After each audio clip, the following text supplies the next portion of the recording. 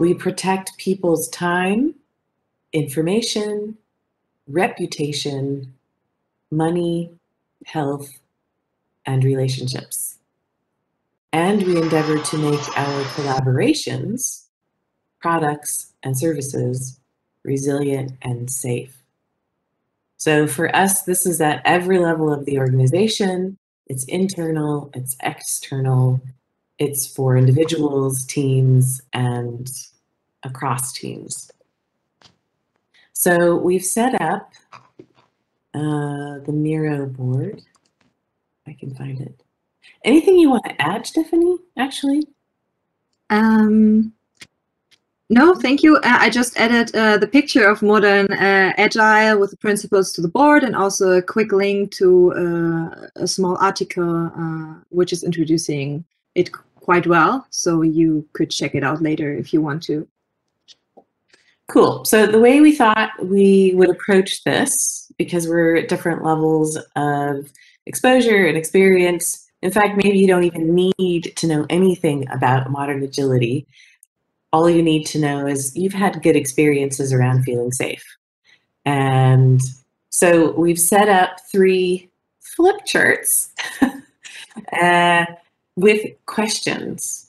And we'd like to do something kind of, I like to call it a gallery walk, where we take 5 minutes and you can go at your own speed and your own inspiration and go from question to question, grab a Post-it and write down your answer.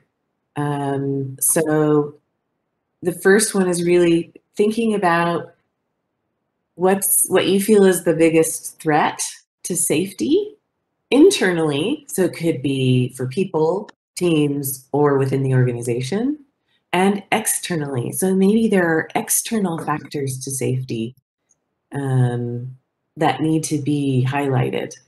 So grab a Post-it, write down your ideas. Then the next one is, what ideas do you have to make people awesome? So we see this awesomeness connected to safety. And what are things that you're doing in your organization or that you've experienced, even personally, that you would like to document and share on that Post-it, that flip chart? And then the last one is there something that you think would be a fun experiment that either you would like to try or you could imagine a team trying? So the offer is, take a minute to think about all of those. Go to whichever flip chart you want to start. And in total, because we have very little time together in any case, we're going to start with 5 minutes. And we're just fill out these Post-its in silence. And I'll use I can't use the timer.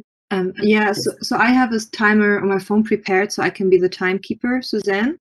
Oh, Florian's got it. Awesome. Oh, okay. He's already started it. Thank you. Thank you. So Florian started the timer on the Miro board, and many of you already have this practice built in. But if you write a Post-it and you see someone nearby has written almost the exact same thing, go ahead and pre-cluster. If you see same ideas, go ahead and pre-cluster them. In any case, we'll just continue in silence.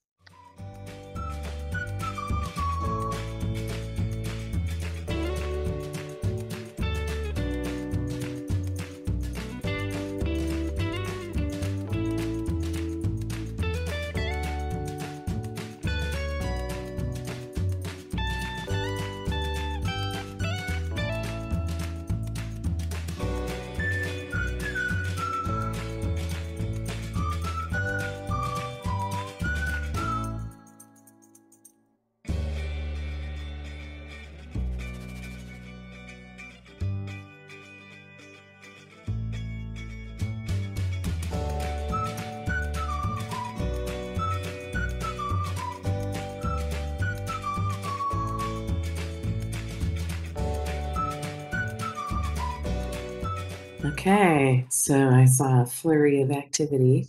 Super cool. We might still be working on some experiments. I suspect that as we talk about things that aren't safe and that are making people awesome, we might actually come up with experiments along the way. So don't worry if you didn't get to that section. So I think we see a lot of things. Yeah. Zero tolerance. Gita mentioned that one. Bullying. So I'd be curious, bullying, how does that, if the person who wrote that one would be open to sharing, how does that look in sort of a modern work context or maybe a remote context? If you could help people understand what you mean by bullying. Hi, Susanne. It's Maarten. I wrote that. I saw it mainly in previous employers years before today. That what happens is that some typical alpha type manager wants to have his way of things happening in a project by just giving every one in the team a very strong lecture on what he wants to do, and explicitly saying what he doesn't like about somebody's performance, and that pushing very hard, and also doing that with other colleagues in presence as well. So just by doing a very intimidating behavior. Yeah, perfect. Because now it also, the others who are attaching Post-its to that, letting bullies go on bullying, which also means accepting somebody's bullying behavior, which means not calling it out, not giving feedback on that. Does anybody see a Post-it that they need clarification on? Maybe raise your hand. Is there a Post-it that you look at that and you go, I don't really understand what that is. I need an example. I see blaming and finger pointing several times. Anybody to explain that? So the finger pointing, do you, okay. Is your question, is that different than blaming? Or is that the same as I guess it's more or less the same. And but I'm not sure. So I'd like to know who put it up. It's like there are several. What the view is. Actually, Martin Oliver put up one of the finger pointings, and I pulled actually the Post-it over from up to the blaming part, because I think it's a lot of, it was Martin doing this stuff here. So it's also part of the shifting of responsibility and finger pointing in a very personal way, rather than constructive speaking about the facts, totally non-factual. And it's like pulling the rug under your shoes and pulling the safety rug, essentially. Yeah, and people forgetting that when you point fingers, you are also pointing to yourself. Precisely, yes. With 3 fingers. That often helps just to point out. Thank you. Thank you. I wanted to discuss this first one thing. This is about the excellence part, or the high ambition parts. There was a longer text written about putting too high expectations on people. However, when you in an excellence type of job class, so like in R&D, I think it's difficult to say, okay, you can't survive there with below a certain level, and I think this is difficult. I think. And it's a question whether you can grow or you can't grow to the expected level, or to the level of the usual level of your colleagues. I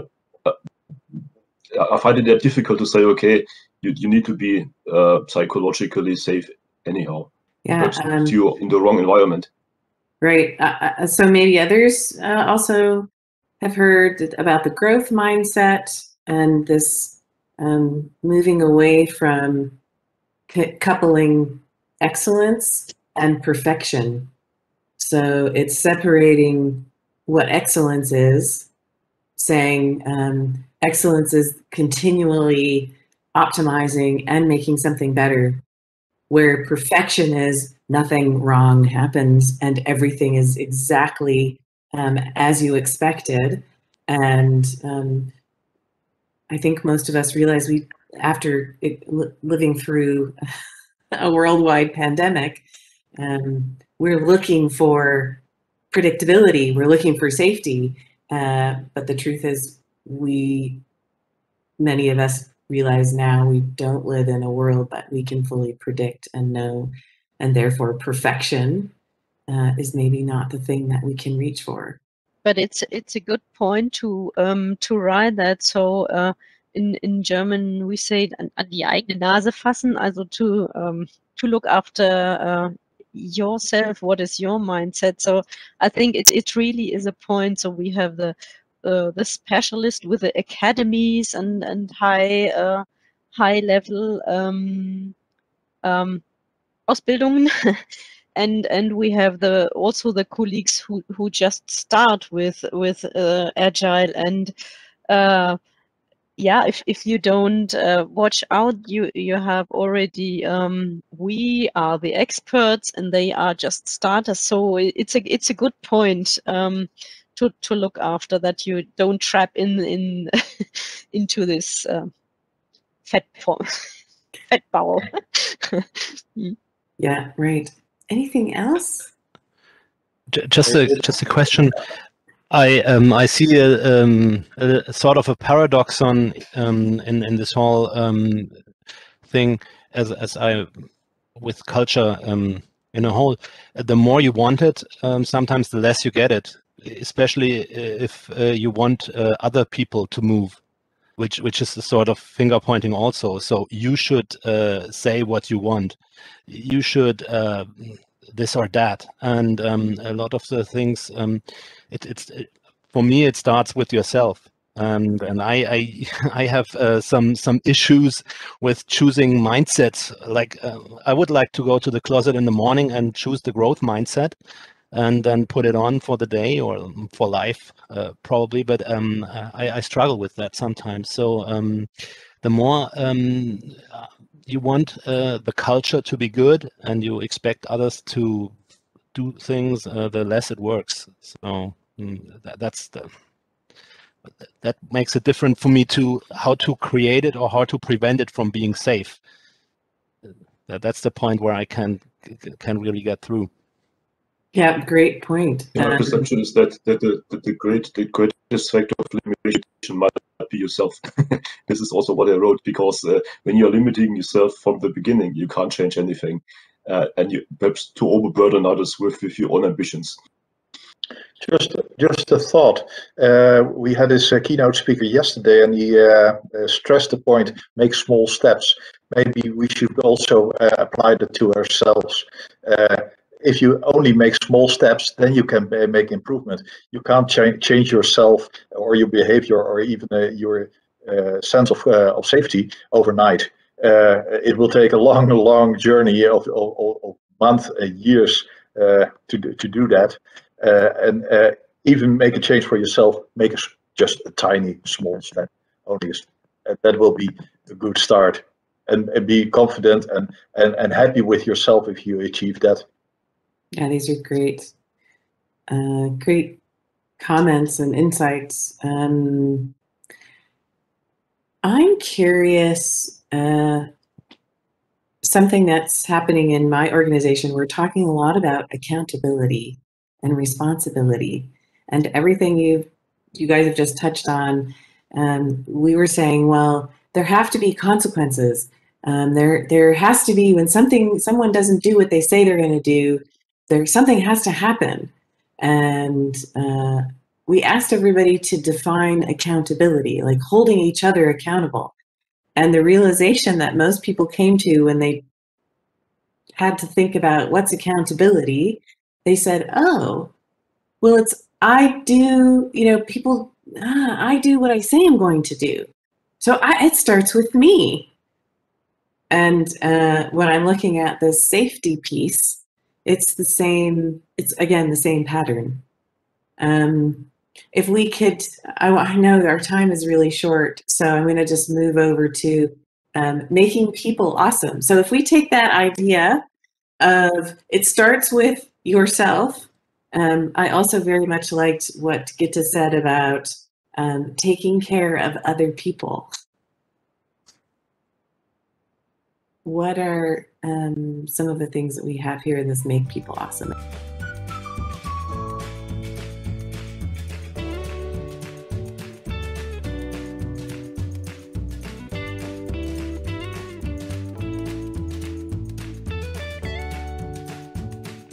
I think it's almost a philosophical question, because in our society we grow up with we are the best, you are the best, and you have every right. So we saw that we saw that during Corona that our society is has done not better than other societies. That is my feeling. And maybe it's a good point to learn that we as an individual step back a little bit and give the other person a bit more room. So to respect other people, to respect their opinions or their development. So that's a point I'm philosophing in at the moment. Thank you. It is philosophical, Babette. I think you're right, but it's philosophical to the practical point. Is yes, we have to acknowledge each other's existence, and being aware that we look at each other, see each other, are aware of each other's presence in what we are doing, and that we are first human in connecting to each other. And only when we do that, then we can really achieve something together, because we are aware of each other's existence. With what can mean all that existence, and that's really the philosophical part of it. But it's very practical in that I am looking at you now, and you are looking at me, and that we know that we want to achieve something. Yep.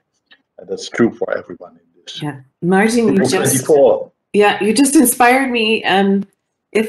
If I could ask you guys, would you be open to a 30-second exercise that you could use in your meetings that actually help create presence and get everybody in the room, even though they're remote?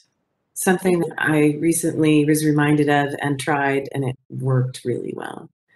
So everybody that can, turn on your camera. And I want you to take a moment to look at everyone you see in front of you.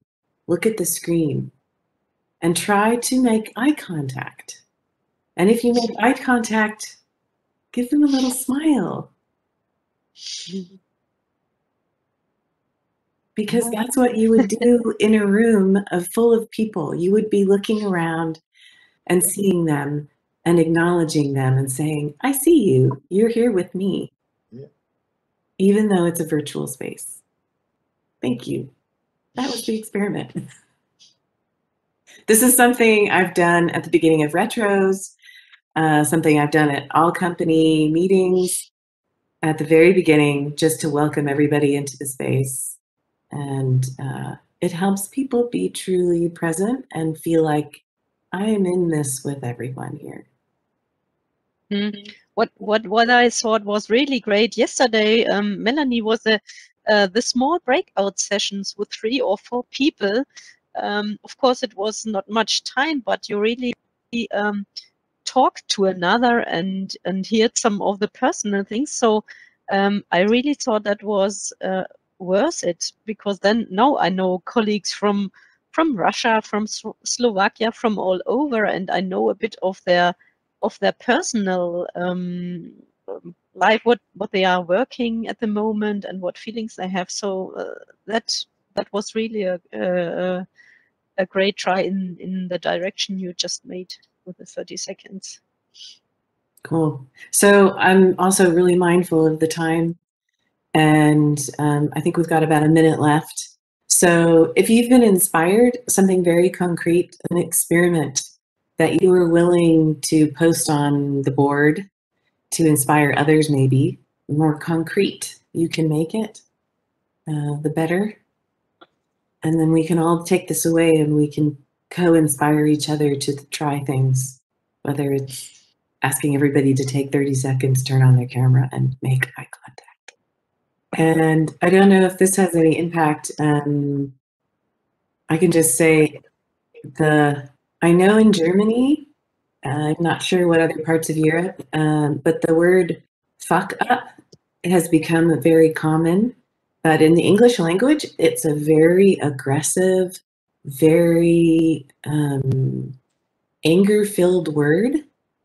So as a native English speaker, I'm okay with using it. I use it in private. I use it in my car when I'm yelling at other people who can't hear me. But I work in a company now that's very international, and we've chosen to replace the word fuck up with flops and fiascos. So these are things that didn't work or that were a disaster, but there's no anger or aggression behind it. Mm-hmm. So just a request to be mindful of the words that you use, because that will create a lot of safety as well. Mm. Body leasing is another word. What's I didn't hear it. The word body leasing. Body leasing. Yeah, because when I first heard the word body leasing, I told my boss that I'm not willing to lease my body, but surely my brain, but not my body. Body shopping. What does it mean? Body shopping. I know the word body shopping. Yeah. No, I need an explanation for that one. Actually, I never. I never. It's quite common here that. So that's a great way. If you hire a consultant, then it's used here in Telekom, body leasing. Okay. To hire someone from external. But it's not a real. Is it the English expression, Susan? What would you say? Or that's what I would ask from Susanne. Susanne, yes. Can you explain what's the English expression there used? No idea what that is or what it means. I've never heard of it. Okay. I'm learning Good something. to know. I'm going to go Google it. A temporary person. It's just another word for hiring a temporary person. I think it's very problematic, to be honest. I don't think it's very. I think it's called body shopping in UK or even worse. Okay. All right. So I just want to bring it back. I want to bring it back. Bring back the session just to close it. Because I know then we'll be moving on to going back to the wider session. Stephanie, who is my colleague at Genie, thank you for suggesting the session, for pitching it and posting it. And thank you everyone for coming. This shows that you care and you want to make it. And as we know, but maybe we need the reminder, safety starts with us. Thank you, Susanne, for moderating. Thank you. Thank you, everyone. And if you want to give us some feedback, there's an extra space for that in the bottom of the